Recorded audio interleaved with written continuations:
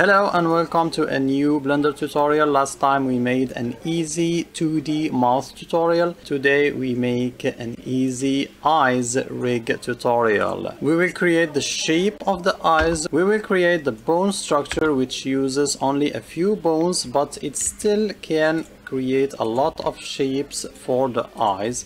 As you can see, we can make the guy angry or create anime style eyes. We can resize our irises, and we can also close the eye with just one bone. We can resize even the pupils, and we can even have alien eyes like this. The texture of the eyes that you see is 100% procedural. You can see the structure of nodes here, and we will make all this step by step. And lastly, we will learn how to shrink wrap the eyes around a 3D object like this sphere. If you want this final file, you can find it in the description on Gumroad for $4, along with a lot of other files. Some are free, some are paid, and everything is connected to free tutorials, free content on this channel. Thank you. So let's start modeling our eye. Let's hit 7 on the keyboard to see the viewport from above, and then Shift A, mesh circle. And in our settings here, we change the number of vertices 6, enter, and then we go to edit mode, R, Z, 30 degrees to have these two corners on the x-axis here. Let's hit 1 now. Rx, this time 90 degrees, and this way our circle, our low poly circle, is vertical. We move this guy to the left of the character, then we hit F to fill this guy, and then we go to the materials panel. We choose a material from here. Let's name it stroke or eye stroke. Let's change the color to black. Let's go to material preview mode to be able to see our black color. We hit I on the keyboard to inset and create our stroke. Let's add the subdivision modifier and change the levels to 3 on viewport and render. Let's add a second material.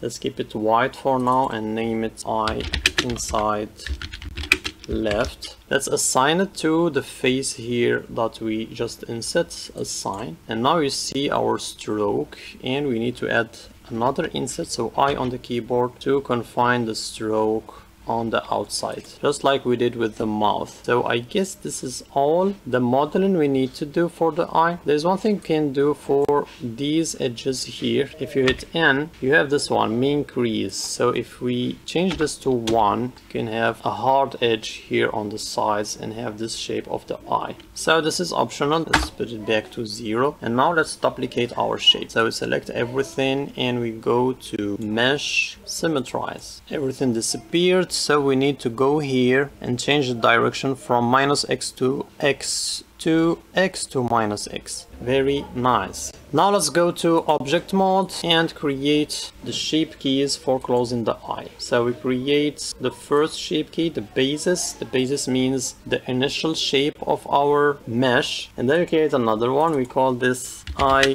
close left, L for left. Then we go back to edit mode, and while activating our subdivision modifier, we can start shrinking these vertices here. So we select the middle vertices. Remember to select your eye close L shape key, and then you hit SZ to resize on the Z axis. You can have this effect. The eye basically disappear, all your strokes disappear, but I think I want to have some stroke, some thickness to the eye. So Control Z, enable overlays again, SZ, resize like this. I want to select these inside vertices, SZ again, make the stroke larger, and then we select everything again, and then SZ and move like this. Again we select these ones, SZ, again we select everything, SZ, and move like this. I think I'm gonna keep it like this. Let's compare with the other eye. So you see the thickness of this edge, and I want this stroke to be as thick as the edge here, or maybe a little bit thicker. Center vertices again, so SZ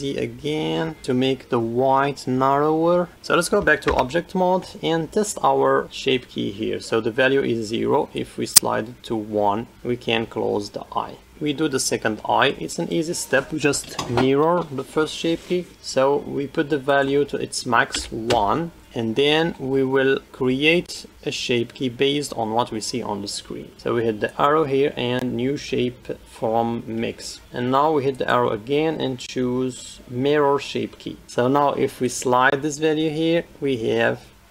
So let's start rigging. Shift A, armature, single bone, F2 to rename it to iRig. Go to edit mode, let's resize it a little bit. Let's disable, let's go here and disable the form because it won't deform the mesh. Shift D to duplicate it, Z to put it here. Let's rename it to iRoot. Let's hit 3 on the keyboard and rotate it. RX 90 degrees, move it here. Resize it by selecting this ball and then GY. Hit 1 on the keyboard, and we will duplicate this bone and create the root for the left eye. Rename iRoot.left. I'm gonna remove this space and change it with a dot, so i.root.l. F2 i.root. Now we'll add bones to our left eye. For that I will need to disable my subdivision modifier to be able to see my corners. So select the armature again and go to edit mode and duplicate this guy here. Let's start by adding a bone to the center of the eye. This one will control the left pupil. RY 180, GZ, and move it here. I think I'm gonna enable the wire edges display.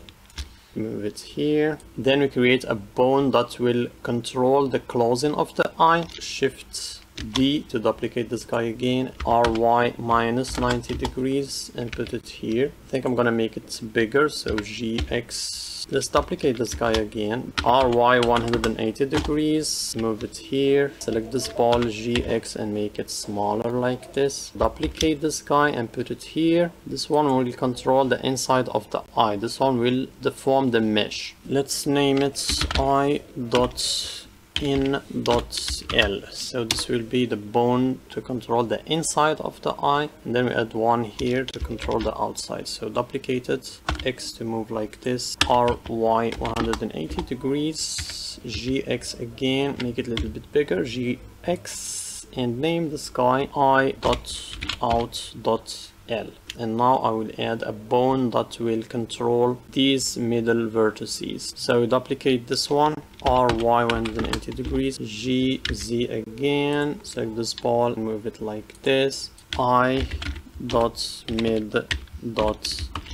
So these 3 bones will be the form bones. Let's enable the form for these 3. The form here and the form here and then the form here. Let's move this root bone up a little bit and move this one down. Now we want all these bones to be parented to the root bone. So select these guys and then shift select the root bone and then Control P, make parents and keep offset. These 2 bones, I will parent them to the main root bone. So select this one, shift select this one and then shift select this one, Control P, parent and keep offset. This one will move the pupil. We want to use parenting for this one because this bone is parented to this guy, but we will use a constraint. So let's go to pose mode. You see if we move this guy, it moves these bones, it can rotate them and resize them too. This one moves everything, and this one I wanted to move this one, so let's add a constraint to this guy. We selected this one, shift select this one, Control Shift C, copy location. Let's go to the bone constraint properties, change this to local space, this to local space, and change the influence to 0.5, because like this we can move the bone using this one, but we can't move this bone independently, so we change it to 0.5. You can see that our movements are inverted, so let's select this bone again and invert. We select all these. Still not working for some reason. Let's go here to object data properties and check our viewport display, enable axes to check the axes of these 2 bones. Here it's the Z and the Y, but here the Y and the X. So I think I should rotate one of these bones. Let's go back to edit mode. Let's select this bone and hit N and go here to the roll and change it to maybe to 0. Maybe this is enough, so let's hit 1 on the keyboard. Go back to pose mode and try again. I think I should move the X to the other side. To edit mode again, select again, and let's try 180. Back to pose mode. Now it's working. Go back to edit mode. I think the iris is the big one. So let's rename this iris L, and this one irises. And this one we name it pupil L, just pupil L. Let's enable names here. Oh, I didn't rename this bone. I.close.L. Okay, so let's select our left bones. Shift select the root bone. We go to armature and symmetrize. And we have our right bones, and they are named all with the .R in the end. Let's test our driver. Yeah, it works fine with both eyes. Very nice. So let's connect our armature to our object. Object mode, select our eyes, select our armature, Control P, parent with empty groups. So let's go to edit mode and do just like we did with the mouth. So select the bases here, select the first group, I in L, the left inside of the eye, assign, I out left, this one, I middle left, all these ones, assign, the inside of the eye, assign, the outside, assign, and last select these guys and assign. Now we go to weight paint mode to check our painting. So everything seems right. Now let's go back to material preview, object mode, select our eyes and go to shading, and let's create our materials. I think I'm gonna hide my rig. The eye inside left material is selected here. Let's start adding some nodes. So the first thing we will add the circle for the eye. So Shift A, S vector math. Here you go. Let's change the add to length. Texture coordinate node, connect the object to the vector, a color ramp, the value here to the fac, and connect everything to the principled BSDF. Shift A while your cursor is here, empty, plain X. Let's move the empty with GX to the center of this eye, resize it, make it a little bit smaller. Control A, apply scale, F2, empty, empty iris L, and select the object here, empty iris L, and you see that our circle comes to rest here on our empty. And then we change here linear constant, and we move the slider, and we have our eye. A lot of the nodes we will add are optional. You could just have a black eye and it is already connected to our empty and can be used, and then we will parent the empty to our armature. But I will give you a full package here. We will do a beautiful shaded eye. It will be a complicated setup here. So the first thing, I will add another slider here, plus, and change its color to whatever I want. Let's make it a light green. The next thing is I want to add the lines on the iris. So I will add a Voronoi texture, so VO. I will add a mapping node. I think we should change point to normal. So connect it here. I will connect my texture coordinate, the object here, to the vector. Then I will add a mix RGB to mix these two. Put it here. Let's try to align these nodes a little bit to have a bit of organization. Okay, let's create a color ramp. Connect the color here and connect the color there. And now we have these lines. To make them smooth, we will change here the F1 to smooth F1, and I will change here from mix to overlay. And now you can see that my lines are only on the eye and not on the white part of the eye. We can adjust our lines a little bit, either here. You can also edit them from here, and you can change the scale from here and have more lines. So I think I'm gonna keep it like this. Now I will add a shadow on the top of the eye. I will duplicate my mix RGB node, Shift D, and put it here. Let's add a gradient texture. Put it here, duplicate this color ramp, Shift D, connect this guy here, the other one to the mix RGB. We change linear to spherical, add another mapping node, Shift D, place it here, change here from normal. I think it's texture that worked for me. We plug this one here, then the object here to the vector. We should play with the scale here and see, yes, we can see our gradient now. Maybe one is, so one was perfect, we just needed to change the Z here. Now we will add a reflection to the eye. So let's duplicate again the mix RGB, change overlay to mix, Shift A, vector math node, add a mapping node to mapping. Let's add a color ramp,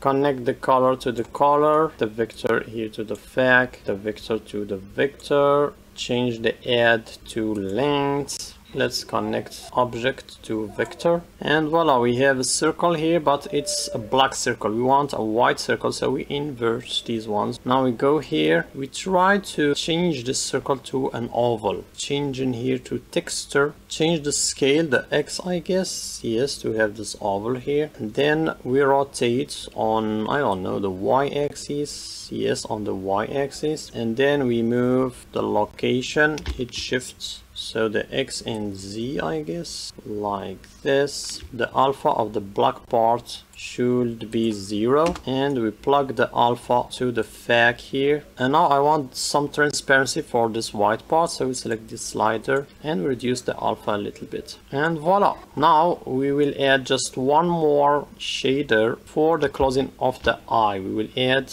a black slider. So let's add another mix RGB, Shift T, put it here, Shift A, S, separate. XYZ, you can use either one, but this one is less confusing, so let's add it. Let's add another color ramp, plug the Z to the fag. The Z is from bottom to above, and create a gradient. It's white in the bottom and black upside, so it's like a horizontal gradient, and that's what we need for our slider. Let's add a new texture coordinate this time, because this one will be controlled by another empty. So let's create that empty, select this empty, Shift T, duplicate it and put it here, and then rename it to empty eye close L. Select the eye again, connect the object to the vector and select our new empty eye close, this to color 2 here, connect the alpha to here. We will change linear to constant and move the slider here. I think I should flip these guys. Let's see if it's working by moving this empty here, so GZ, and move it like this. And yeah, we have our gradient. So let's select our eye again and just change the alpha of the white part this time to 0. Let's put our empty back on top, and we are done with our complex material. Here it is. How beautiful is this node setup? Let's move these guys like this. Okay, now let's do the other eye. Let's go to layout again, create a new material, choose our eye inside, hit the 2 button to make it unique and rename it to eye inside R. Go to edit mode, we select the center vertices, all of them here, using shift, and we hit assign, back to the shading, object mode, and we will create new empties. So Shift D, X, move it to the center of the other eye, Shift D and duplicate this one, X, move it here, F2, empty eye close R, and empty iris R. Select our eyes. You see we have our right material selected here, and we change the object here from empty iris L to empty iris R, and here to empty eye close R. Now let's unhide our rig, go to layout panel, let's do some adjustment of the empties. So move this empty to the center of the ball here, do the same here.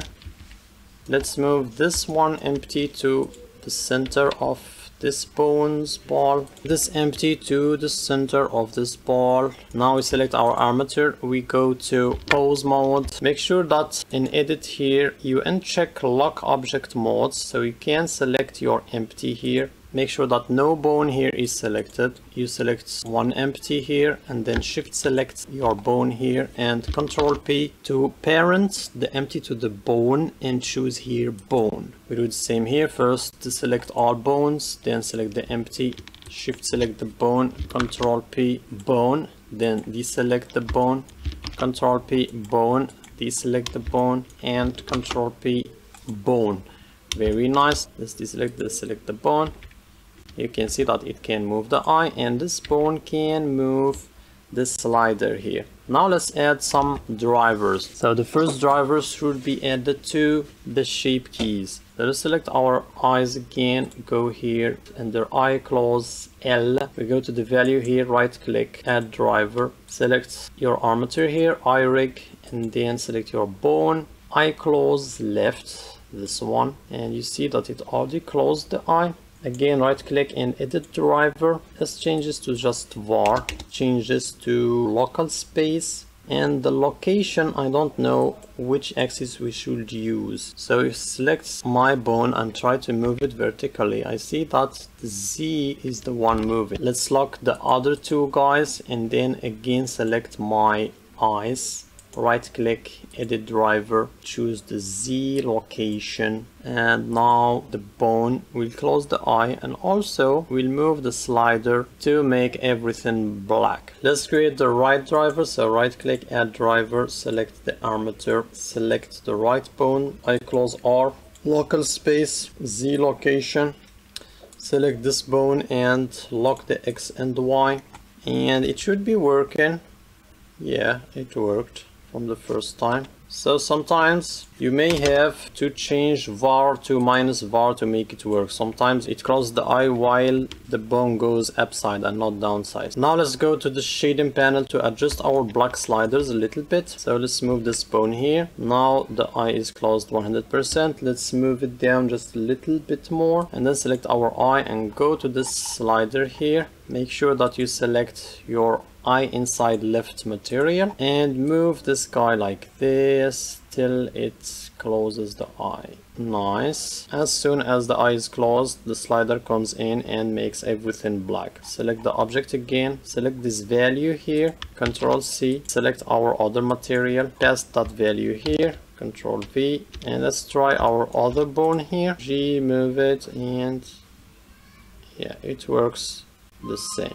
Let's bring the drivers panel from here. So drivers, let's hit this arrow here to show all the drivers. And let's make the drivers to delete our pupils. We are in eye inside R material. You select this slider with this arrow or your mouse here, and then right click, add driver, escape. Then we select the left one, we select again the slider, right click and add driver. If you don't see it like this, you will have to hit this arrow and then the second arrow. So we have left and right. Let's start with the left one.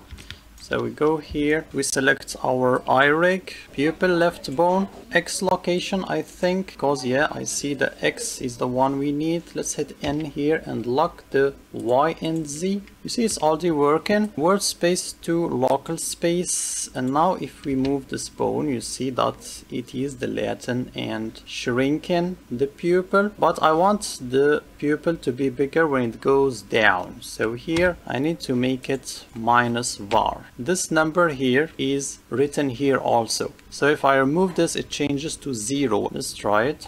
That means here the pupil shrinks to nothing. So just hit Control Z and keep this value here, but I will need to copy it to the other driver in case they are not the same values to have the same size of the pupil. So this one is done. Let's select the other one. Let's go to the other eye, select the rig again, the pupil right bone, X location again. As you can see here, it's also the X, but it's inverted. This one looks downside, so I guess I won't need to add minus here. So local space, the value you see is not the same here and here. So let's paste it, Control V, enter, and now you see that we have the same size of the pupil. Let's test it.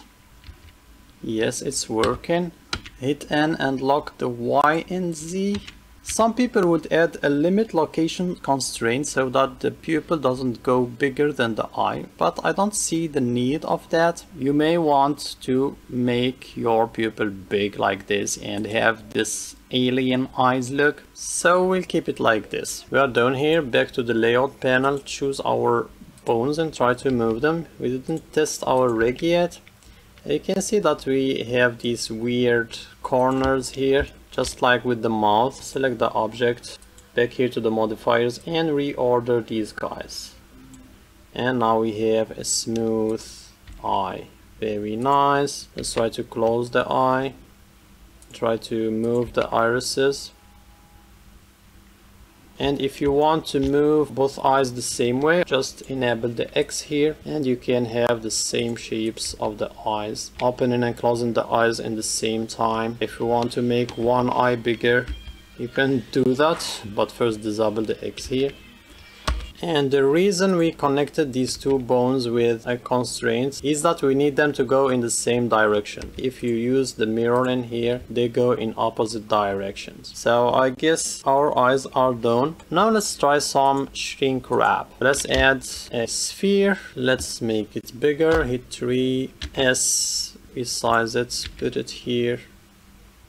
Hit 1 on the keyboard, maybe move it a little bit up. Then select our eyes, add a new modifier, shrink wrap, choose our sphere, change this to target normal project, this to outside surface, and then let's add some subdivision to this guy. Select the eyes again and change the offset to 0.005. The pupils or the irises are not showing, and that's because the bones of the iris is far from the eye. If we go to pose mode and bring these bones GY closer to the eye, now we have our eye. But if we hit 1 and try to move the eyes, our texture is not working.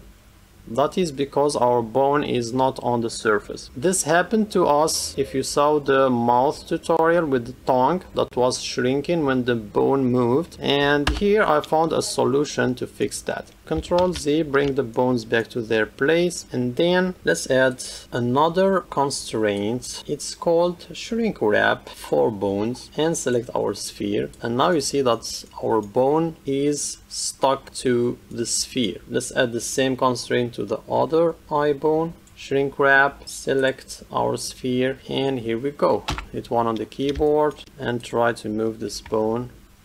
You see now our eyes look fine. There is some movement in these lines, some change in the lines, but I think it looks good. I think it's a nice look for cartoony eyes like this. Let's add shade smooth to our eyes and shade smooth to our ball too. Should we make our eyes bigger? Let's select the root bone and S, resize. Let's resize the irises. S, try to close the eyes. Very nice. G, open and close. We could also reduce the specular for the eye, so we go to the materials, change the specular to 0 here, also here, and here, and we have this. So this is it. This is our cool 2D eyes tutorial. Thank you for watching and see you in another video. Peace.